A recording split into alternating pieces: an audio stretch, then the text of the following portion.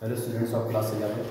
Today I am here to just tell you in the branch of physics, that is mechanics, about the concept of graph and two types of graph, position time graph and velocity time graph. Before starting position time graph or velocity time graph, for the graph I want to make you something clear. If anybody asks you what is graph, so your answer should be it is a pictorial arrangement. It is a pictorial arrangement. With the help of that arrangement, you are able to tell about any event. Like if any cricket match is going on, you can plot the graph between ball, that means over, and the run. If any your career record, your progress record graph is there, you can write. You should have your class along with the year, and you can indicate in that particular class and year the variation of your percentage. So the two important thing here during the discussion is coming in front of you. To plot the graph, you should have some variables, and these variables should be located on the axes, either on the 3 axes, or if you are having two coordinate system, then one variable should be indicated on the x-axis and other variable should be indicated on the y-axis. Here we are having such type of graph in which two variables are there. The first variable is position, second one is time. In the second type of graph, the first variable is velocity and second is time. So here I am going to discuss you one by one about the two graph, position time graph and velocity time graph. So look here. First of all, I am going to discuss about the position time graph. Now between position and time, you can see these are the two variables. Anyone can be selected to plot on the horizontal line, that is x-axis. Anyone can be selected on the vertical line, that is y-axis. It depends upon you. But in position time graph, most of the time is axis. Time belongs over the x-axis and position belongs over the y-axis. It is not clear, make it clear, it is not necessary, but most of the time we use such type of case. Position, remember that if position is indicated distance, if position is indicated displacement, then graph will give two different types of physical quantity. If position indicated distance, then with the help of position time graph, you will get speed. And if position indicated displacement, then with displacement time graph, you will get velocity. You have already studied speed is distance per unit time and velocity is displacement per unit time. Remember this. Where the two axes intersects each other, that is called origin. So this is not origin. Let us suppose this is the type of graph. Let us assume this is the type of graph which indicates at a different time, this is time axis, at different time you are getting different position of body. This position is x1, x2, x3, x4, time is t1, t2, t3, t4, and the frame of reference is origin. That means here position is 0 when time is 0. So this is called frame of reference, that is origin. Now the question is how we calculate speed or how we calculate velocity. Suppose that this is distance and we are going to calculate speed here. Then what we will do? Speed, number first. Suppose that question is asked between 0 second to t1 second or 0 to t2 second, or you want to calculate 0 to t3 second, or you want to calculate 0 to t4 second. Okay, now let's see one by one. When you are calculating speed from 0 to t1 second, then what? It is distance upon time. So you should have between 0 to t1, how much is the distance? You can look here, distance is equals to x1 and time is what? t1. So this is now x1 upon t1. Clear?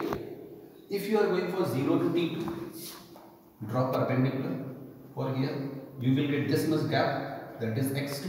So now this is x2 upon t. In the same way x3 upon t3. In the same way x4 upon t4.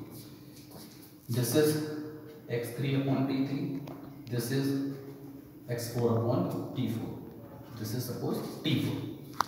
Let this angle is theta. Now this is perpendicular, this is base. This is perpendicular, this much is base. This is perpendicular, this much is base. This is perpendicular, this much is base. Means what? Everywhere perpendicular upon base term is coming. Everywhere perpendicular upon base term is coming.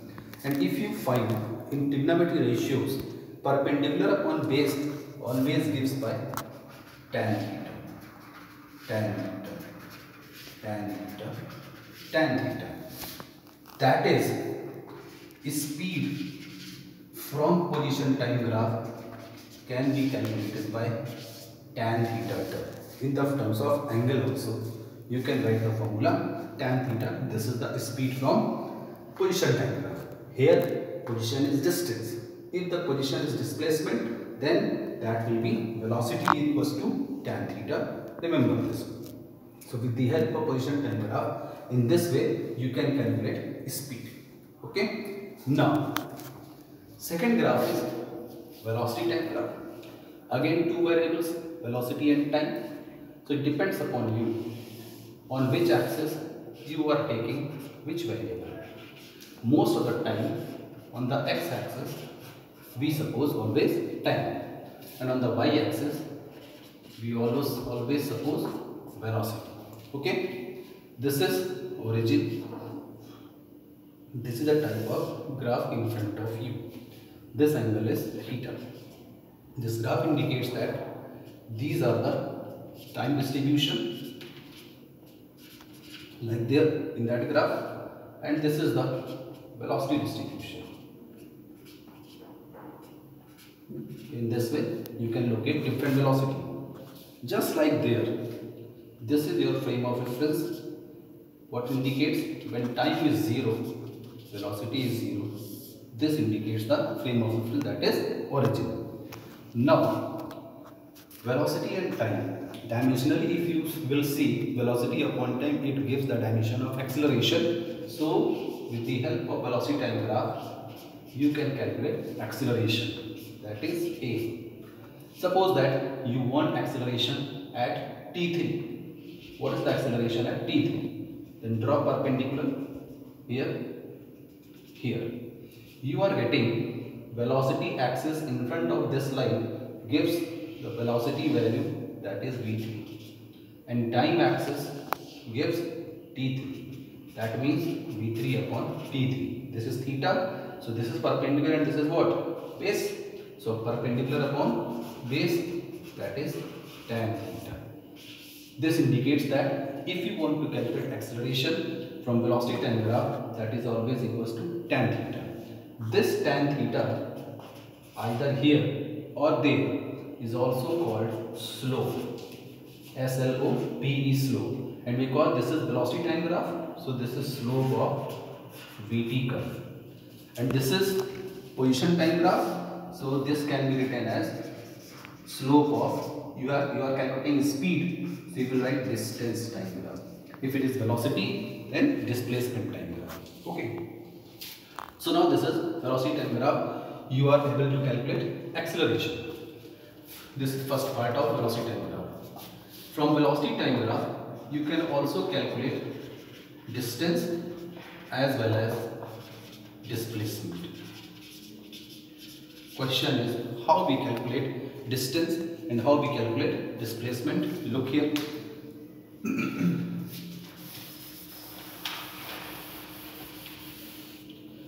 Suppose that this is a graph. This is time axis. This is velocity positive y-axis. This is velocity towards negative y-axis, and this is origin. And this is the type of graph. Suppose that. Easy example I have taken here. Now this is time axis.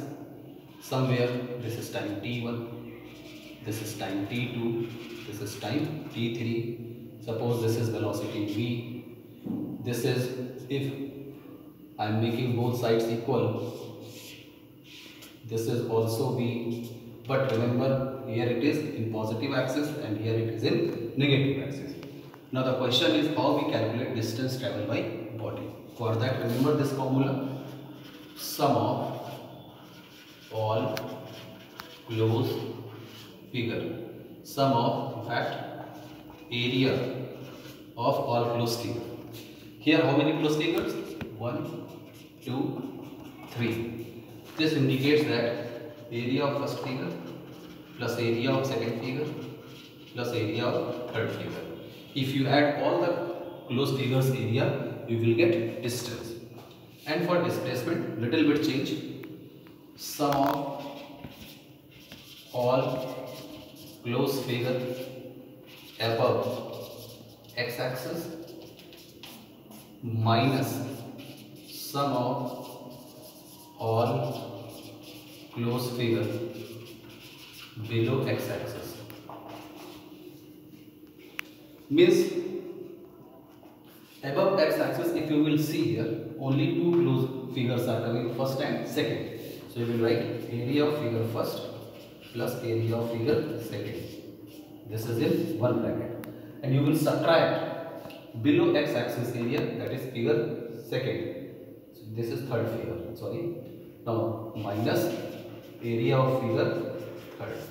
In this way, by subtracting the area above x-axis and below x-axis, you will get displacement. So in this way, with the help of velocity time graph, you can calculate three things. Number first, acceleration I have explained. Second is distance. Third is displacement. And from position time graph, if the position is in the terms of distance, you can calculate speed. If the position is in terms of displacement, you can calculate velocity. For both the graph, either position time or velocity time, the speed or acceleration or velocity will be the slope of that curve. Okay, so just try to understand, learn this. God bless you.